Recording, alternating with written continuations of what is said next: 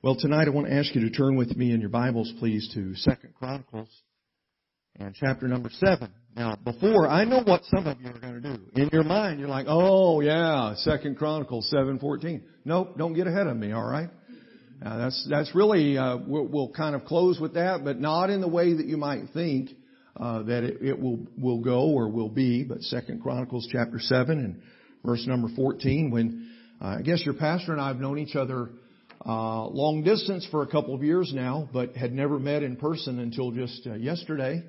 And I've enjoyed that, get to know him and his family, and give the girls a hard time, and we've enjoyed getting to fellowship together. But when he and I were speaking a few months ago, really even while we were on the phone, I had been reading in this passage, and God just put this on my heart, and so I told him at that time, I said, well, I believe I know what the Lord would have. And so we're going to give it a go. If I was going to title tonight's message, I would just title it this: What You Want to See Where the People of God Meet. What you want to see where the people of God meet. And in 2 Chronicles chapter 6 is where I'm going to ask you to kind of let your eyes fall on 2 Chronicles chapter number 6 first, before we get into 2 Chronicles chapter number 7. In chapter number 6, we find the time of the dedication of the temple. Now, I want to ask you to think about this before we go further. The dedication of the temple. The temple of God. This is the place of worship, yes or no? It's the place where the people of God would gather. Is that right? All right. Now, we're going to be here all night if you don't kind of get in with the program, all right? So, it's a place of worship, yes or no? It's a place where the people of God would gather together. Is that right? It's also the place where the power of God was present. It was manifested on numerous occasions with the Shekinah glory of God, the pillar of fire by day and the pillar of fire by night. And there were times when as God would lead His people through that pillar, we know that when the temple was built, then the presence of God began to reside there, and God would meet with His people through the temple. In 2 Chronicles chapter 6, from verses number 13 down to 42, don't worry, we're not going to read them all right? In 2 Chronicles 6, 13 through 42, we find Solomon's prayer. And Solomon is getting ready. It's the dedication of the temple, and Solomon's beginning to pray. And I want to just ask you to, again, we're not going to read all the verses, so I'm just going to ask you to kind of let your eyes fall on some verses. I want to call some things to your attention. I'm going to try to move quickly so that we can get to the heart of the message. It's kind of like we're going to have a little appetizer, and then we're going to have the main course, all right? So let's make quick work of the appetizer. In the first few verses, we see that worship is offered to God. Look at verse number 14, 2 Chronicles 6 and verse number 14. The Bible says this: And said, O Lord God of Israel, there is no God like Thee in the heaven, nor in the earth, which keepeth covenant, and showest mercy unto Thy servants that walk before Thee with all their hearts. O Lord God of Israel, there is no God like Thee in the heaven nor in the earth. I'm just going to tell you tonight, I'm thankful that we serve the risen, living Savior, the God of all of heaven and earth, the King of kings and the Lord of lords. And so they began to worship God, and they're offering this worship to the Lord. And notice the worship they offer to Him. First of all, it begins with simply worshiping the fact of who He is. Listen, I was a pastor for many years, and I'm afraid that many times we come into church and we're thinking about, oh God, I need something tonight. And we're more focused on ourselves. Lord, I need encouragement. I need prayer. I have this great need that you know, Father, that what it's about, and I'm going to bring that to you. Well, how about what do we bring to Him? You know, sometimes we're kind of, how many of you have children? Sometimes we're the bad kids because we come up to our Father like this instead of like this. Why don't we take some time in our personal life, and when we come to church, just start letting it start with worship of the fact of who He is, and not be coming to God like this, always expecting that God's going to give us something. Now I want you to understand, God will give you when you come looking for something. But I think that we've gone too far in that so oftentimes we come in and there is no worship about who He is. We've forgotten about what biblical worship is. In verse number 14, they worship Him for who He is. In verse number 14, they worship Him because of His divine faithfulness. Notice the phrase, keepest covenant. The fact that God is faithful. I'm glad that He's the same yesterday, today, and forever. I'm glad that I serve the God of Abraham and Isaac and Jacob and David and Matthew and Mark and Peter and John. I'm glad that my God doesn't change. Time changes, but God never changes. His divine faithfulness, verse number 14. Oh man, look at the end of verse number 14. And I could just camp on this verse alone, but notice what he says in verse number 14. And showest mercy unto thy servants. I don't know who you are, but I know who I am. And I'm thankful that God shows mercy unto me.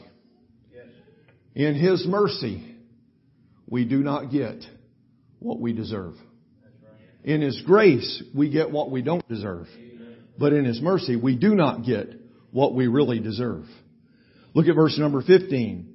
They worship Him because of His promises. I'm not going to take time to stop on that. I'm thankful for the promises of God. At the end of verse number 15, His hand, or 15 rather, His hand of blessings. I'm thankful for the blessings of God. Amen. In verse number 17, the fact of the truth of His Word. They're worshiping. They're just, and Solomon, as he begins to have this dedication time, he goes to before the Lord. Before he ever gets to the dedication, he goes to the Lord with worship, and he worships God for the truth of His Word. I'm thankful tonight that what God has promised me in this old book, I know that it's true. I'm glad that He's not going to forsake me. He's not going to forsake His Word. I'm glad that while politicians everywhere around the world lie, Croatia's in the top 10 most corrupt countries in all of Europe. I'm glad that while politicians around the world are going to lie, that my Father in heaven has not lied to me once. And what He said, He will do. The promises of the Word of God are still as true for us today as they were for Solomon in 2 Chronicles. God is still God. He has not lessened. He's not grown deaf. He's not become weak in fulfilling the promises that God has made to us in His Word. Then in verse number 18, man, this ought to make a Presbyterian want to shout right here. Verse number 18, notice what he says.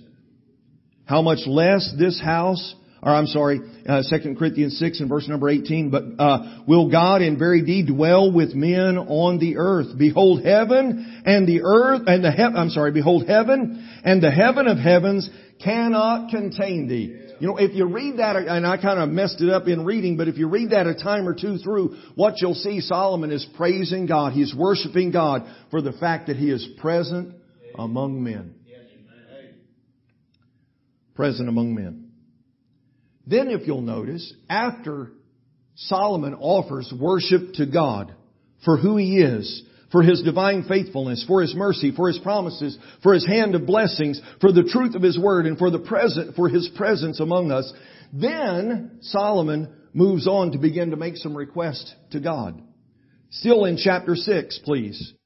Notice what Solomon says in verse number 19. Oh God, hear my prayer. Hear my prayer. Verse 20. Regard this place. God, this temple, it's a special place. It's where you meet with your people. Would you regard this place? In verses 22 and 23, he seeks forgiveness for his own sins and the sins of the people. In verse 24 through 29, he asks God, please be long-suffering. Can I get an amen right there? Man, is it a wonder that America even exists anymore? How much longer? I don't know.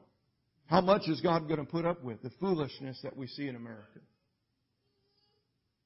There's a whole lot of times I turn on the television in Croatia and I sure am thankful I don't live here anymore.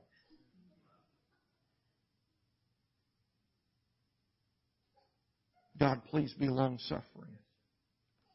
Verses 28, 29, and 30.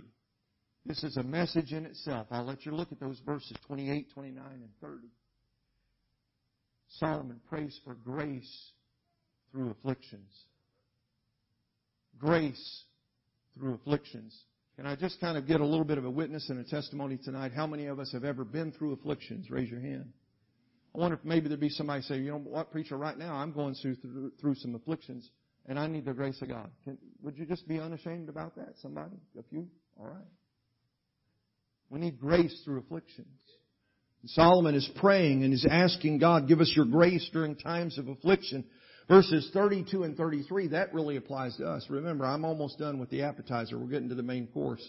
Verse 32 and 33, he says this, receive the Gentiles. Wait a minute. I don't think we have any Jews here in South Georgia, do we? Are we in South Georgia? Any Jews in here tonight? How many would say amen to the fact that God received the Gentiles? He's asking God, Lord, when the strangers come and they want to proclaim your name, they're going to worship you as we worship you. And God, they recognize you for who you are. You're the Lord God Jehovah. And they want to worship you. God, don't forsake them. Don't push them to the side. Now, I want to just kind of get off on just a little bit of a tangent here tonight. And I know where I'm at. I'm in South Georgia. But I'm representing Croatia tonight. Listen, if you have a hard time with somebody that doesn't look like you, doesn't talk like you, doesn't act like you, doesn't speak the same language you do, you're going to have an awful time hard in heaven, my friend. The Bible says in multiple places, all throughout the Scripture, we find it is people of all nations and kindreds and tribes and tongues. Amen. It's going to be a hodgepodge of people in heaven. I'm thankful that God can save us to the uttermost, and the fact that it's a whosoever will gospel. God doesn't pick and choose who goes. It's a whosoever will may come. You saw the pictures. I'm thankful for what God has done. I never imagined that I would go from Oklahoma 6,000 miles halfway around the world and God would let me minister to people from over 20 different countries. Did you catch that? There was times, what I would do is I would preach in English, and while Igor was translating into Croatian, a man by the name of Innocent was a black man, that's his real name, Innocent was out in our foyer with a television screen and a speaker out there, and Innocent would translate, while Igor was translating into Croatian, Innocent would translate into French for our black French-speaking people from the Congo. In the auditorium, sometimes those from the Philippines that spoke Tagalog, they didn't understand something. They turned to one of their neighbors and they would ask, and you could hear Tagalog. And after services, there might be someone from the Congo that didn't understand, or the person from Nigeria didn't understand what the person from the Congo said, and they would start speaking an African dialect back and forth. And then there's old Dunya that was just deaf, and she couldn't understand anything from anybody, but she understood lips in Croatian. I'm thankful that God is a whosoever will God. He's saying, Lord, please receive the Gentiles. Look at verse number 34. He prays and asks for God for divine protection and victory in battles. Verses 36 through 39, he asks God for mercy. In verse number 40, he says again, Lord, simply hear our prayer. In verse number 41 and 42, and all of these, in any one could be a message by itself. In verse 41 and 42, he says, let us know your presence and your power. You know what we need more of in our churches today is the presence and the power of God. But I want to ask you to look at 2 Chronicles chapter 7, the first two verses. In 2 Chronicles 7, verses 1 and 2. This is the end of Solomon's prayer, and this is the beginning of God's response, if I could put it that way. Verse 1, now when Solomon had made an end of praying, here's God responding. The fire came down from heaven and consumed the burnt offering and the sacrifices, and the glory of the Lord filled the house. And the priest could not enter into the house of the Lord because the glory of the Lord had filled the Lord's house. Praise His name. Now the next few verses, I'm going to continue to go quickly. And this is where the title of the message comes from. What we should want to see where the people of God meet. Look in verse number 3. The Bible says, when all the children of Israel saw how the fire came down and the glory of the Lord upon the house, they bowed themselves with their faces to the ground upon the pavement. and worshiped and praised the Lord, saying, For He is good, for His mercy endureth forever. They had the same vision. The same vision. What do you mean by that, Pastor Brad? I want us to understand tonight where the people of God meet, whether it be Lighthouse Baptist Church in Plains or Americus, Georgia, or whether it be Novi Život Neovisna Baptista Crkva in Zagreb, Croatia, where the people of God meet, the people of God ought to have the same vision. Recognizing God for who He is. Realizing what God has done. The people of God, they saw what God had done. They saw how that God had answered the prayer of Solomon. They saw the presence of God. And together they bowed themselves before Him. They responded with humility and with worship and with praise. And notice the end of verse number 3. And this is what they said. For He is good. For His mercy endureth forever. They had the same vision of who God is. Verse number 4. I'll put it this way. They sacrificed together. Notice verse number 4. Then the king and all the people offered sacrifices before the Lord. Now, unless somebody gets the wrong idea right here, by the way, you're not listening right now, but unless someone gets the wrong idea right now, all I told him when we spoke a few months ago was, I believe I know what the Lord would have me to preach. Your pastor, he has not talked to me about you. So if I step on your toes, get some steel boots and get over it, you big crybaby. I'm just telling you tonight, we have not talked about what God is doing or what's happening or things that might be happening in this church. I have no idea. But when it says all the people brought sacrifices before God, somebody help me. I may not be the sharpest crayon in the box, but if I understand the word all, it means all. That's deep, isn't it? All the people brought sacrifices. Listen to some of these statistics, though. And I know it may not necessarily apply to Lighthouse Baptist Church or to Independent Baptist churches, but stay with me for just a moment. In 2013, a study was done among Southern Baptist giving, and they found that only an average of 2.3% of their income was given. The tithe, in other words, was 2.3%. General studies in Christendom. In other words, everybody understand Christendom? That's like everybody that proclaims themselves to be Christian. General studies in Christendom show that less than 25% of all people claiming to be Christians tithe. Subsplash, which is a study group, says that 75 to 90% of church members, not goers, church members do not tithe or give regularly. What about sacrificial giving? All the people, they sacrificed together. And you know what that means? That means if you got a job at Chick-fil-A, I'm going to pick on the daughter one more. You got a job at Chick-fil-A, you ought to be tithing because you're making money that you don't have to make, but by the grace of God, He gives you the strength and He gave you the job, so you ought to be tithing. You ought to be giving to God sacrificially. Well, what about sacrificial service? Again, studies show that 20% of the people do 80% of the work in any given church. 20% of the people do 80% of the work. You say, but that's not us. Praise God if it's not. But what are you doing? What are you doing? Say, well, I'm past my prime, Pastor Brad. That's somebody else's job. Hey, if God still gives you life and breath and health and strength, you ought to be doing what you can to serve God. If that means you're licking envelopes to put them in the mail, bless God, you still got spit. You can do something. How many of us are glad to use clean bathrooms? Ever dawned on you that somebody's got to clean them? I'm just saying. It's kind of getting quiet in here except for the baby. We need to have, and I can preach over any baby. Doesn't bother me at all. Same vision. What should we see where the people of God meet? Same vision. Sacrificing together. Notice verse number 5 and verse number 6. Same vision, sacrificing together, surrender.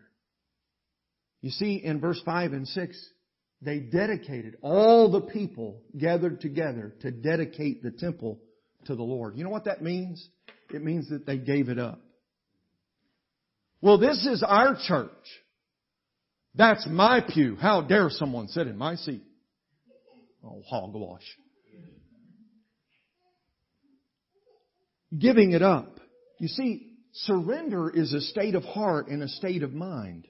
Notice what it says in verse 5 and 6. The priests waited on their offices, the Levites with their instruments of music. You see, it was their ministry. Everyone found a place to minister, and they were ministering together. It's a state of mind and heart. They're not concerned with what someone else was doing or what somebody else was not doing. They just said, I'm not concerned about what he's doing or what she's doing. I need to be concerned about what I can do for God. And they were each one finding a way that they could minister and surrender themselves to God. To be used of God in His service for His honor and glory. Again, if it's licking envelopes, then be the best envelope licker the church has ever had. Hey, did I tell you folks that I was a pastor of a church for like 18, 20 years? Not just one, but pastored 3 churches in that time. We started one from scratch. And I was an interim pastor and been there, done that. Same vision. They sacrificed together, surrender together. Verse 6, they stood together. Now I understand the context of the verse, and notice what it says at the end of verse number 6. When the priest sounded the trumpets before them, and all Israel stood. You see, there's the application that they all stood together. They're taking a stand. And we could apply that. They're taking a stand for the things of God and taking a stand for that which was right and taking a stand for the fact of true worship and biblical worship that's being exemplified before them. And they're not afraid to take a stand and be identified. This is the kind of place we want to worship in. This is the kind of worship that honors God. This is the kind of worship that I want to be a part of. But not only that, they stood together. They stood together. I need let's see. I met you and your son earlier, right? Remind me your last name one more. Russell. Would the 2 Russell fellows come and help me?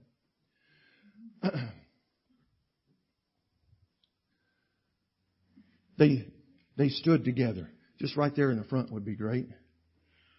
Now I need. Okay. All right. Pastor, you're going to come and stand here. And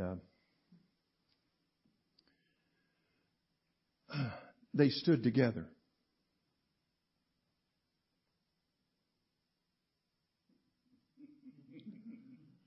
They stood together. No. You stand there. They stood together.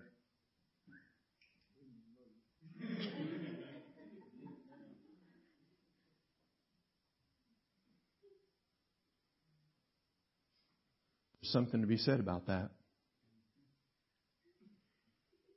Men that will stand with their pastor. Now come back over here. You 2 fellas, come back over here. Please. It's hard to get good help these days. Now, preacher, you turn this way. No. Just turn this way. It's hard to get good help these days. Hard to follow instructions. Now you fellas turn that way. It's a whole lot better to stand with each other than against each other. Are you listening to me tonight? Now I tell you, I don't care male, female, young man, old man. You should never position yourself like this against the man of God unless he's biblically wrong. But what you should do is say, we're going to stand together.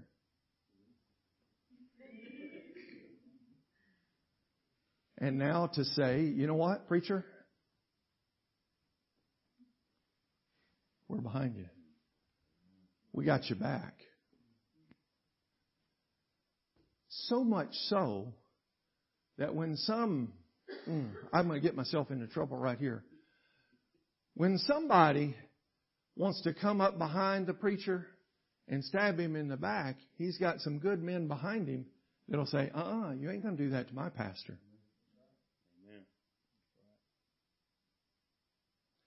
By the way, if I didn't tell y'all, I was a pastor for almost 20 years. Stand together. what we ought to see where the people of God meet is standing together. Not standing against each other, but standing together. All right, all of you can be seated. Thank you very much. Give them a hand.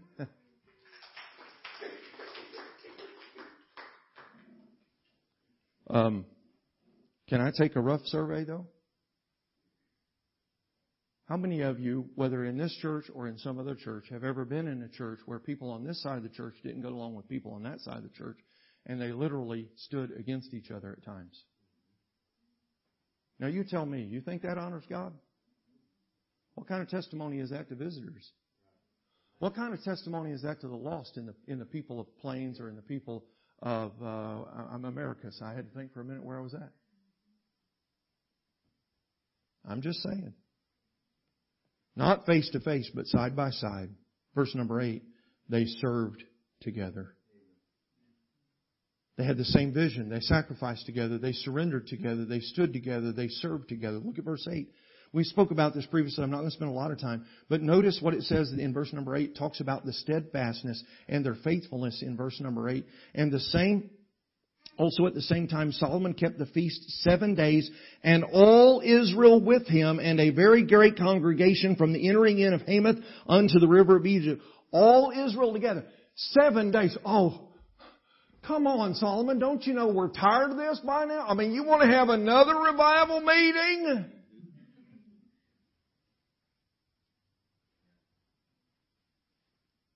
Or like right now, preacher, the missionary, doesn't he know that it's 7:38?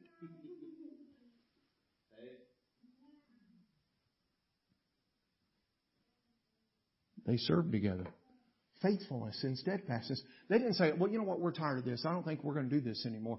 Solomon, if you want to have the revival service the rest of the time, you go. But we just can't come tonight. We're going to go, you know. By the way, aren't we going to go to down there? We're going to go to Chick-fil-A after church if the preacher hurries up, right? They kept the feast 7 days, and all Israel with him. And then the most famous verse from this passage. Skip down to verse number 14. But before you do, look at verse 13. He says, if I shut up heaven, that there be no rain, or if I command the locust to devour the land, or if I send pestilence among my people. If this happens, you know what you do? They submitted together. And they prayed together. Notice again verse number 14. If my people, which are called by my name, shall humble themselves. You see, all through the passage, it's plural. It was something that they did together. The people themselves. And then notice there, T-H-E-I-R, there. In verse number 14. Shall humble themselves and turn from and seek my face and turn from their wicked ways. Then will I hear from heaven and will forgive their sin and will heal their land. What we should see where the people of God meet. That's what God desires. That's what God desires right here in Americus, Georgia. Whether there's 20 or 200. I want to ask you to stand together tonight. All I can say is this. I know that I brought the message the Lord would have. How's your worship? Would you not come to Him tonight like this, but maybe just fall on your faces like they did and worship Him for who He is and thank God for His divine faithfulness, for His mercy, for His promises, and for His hand of blessing, for the truth of His Word. And just come tonight. Don't ask God for anything, but just worship Him for who He is. After you do that, if God gives you the liberty, then make your request to Him. God, hear my prayer. Regard this place. Give me forgiveness. God, I need long suffering. I need your mercy. I need your grace. Lord, I need grace during this affliction that I'm going through, whatever the case would be. But remember tonight, church, it's about what God desires where the people of God meet. Same vision. Sacrificing together. Surrendering together. Standing together. Serving together. Submitting together. Praying together. Let's bow for a word of prayer. Pastor, I'm going to have you come and take the service and the rest of the service as you see fit. God, I pray tonight that you'd be honored. Not just in what's been said and the words that have been preached, but Lord, most importantly, in our response. Mine, these that are here tonight. Lord, I pray that You'd help us to be sensitive to hear and smart enough to obey as You speak. I pray these things in Jesus' name.